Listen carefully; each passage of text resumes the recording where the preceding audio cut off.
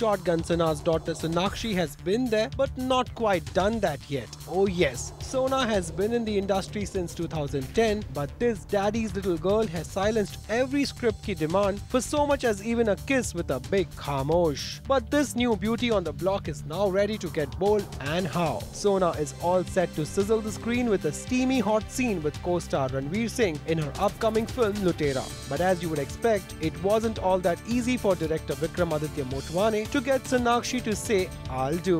After much thought and consideration, it was decided that Sona's mama will be present on the sets. And present she was. As strange as it may sound, Sonakshi's mom Poonam, who trails along with her beti for almost all the shoots, was actually there, looming large on the sets while Sonakshi's first ever intimate scene was being shot.